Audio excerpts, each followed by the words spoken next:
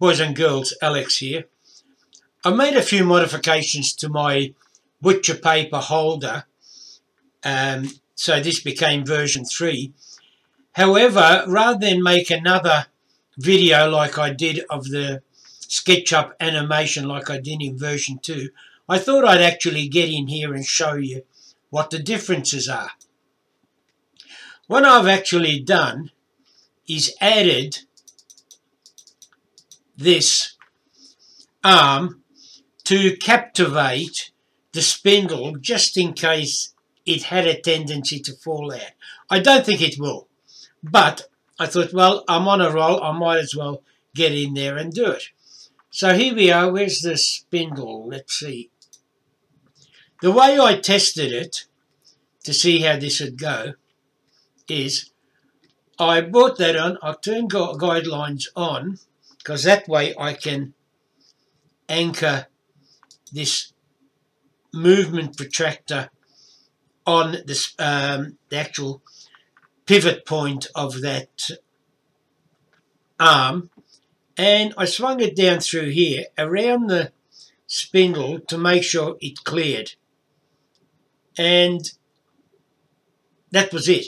Whether I need it or not, I don't know, but we shall see. Another advantage, let's get rid of those guidelines. Another change I made was to the cutter. Well, because of that, I had to move the cutter arms, braces, these ones, from in there, out, sorry, where were they? They were out on that side, back to onto the inside. But what this also permitted me to do is put in this extra brace, because previously it was only this cutting edge that braced the whole unit together. This will give it more stability. Whether it'll work or not, I don't know. Then what I did was I reduced the paper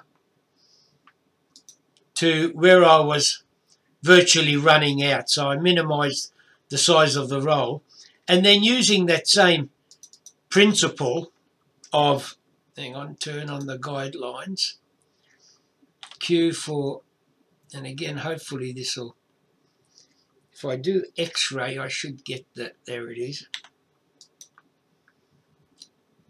I actually swung that around to make sure it finished up on the right spot.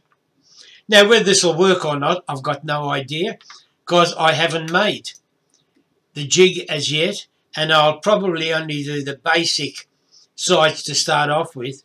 However, if I find that I need to brace that spindle and the roll of paper, that'll do.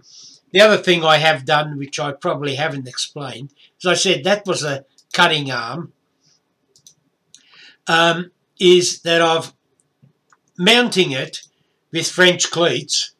So hopefully, pardon me, hopefully I can mount it on a wall, on the end of a bench, against a workbench,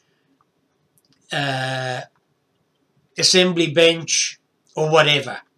But by having cleats, I can quite easily pick it up and just move it without having to play around with hardware. Hope it all makes sense, and I actually hope it'll work.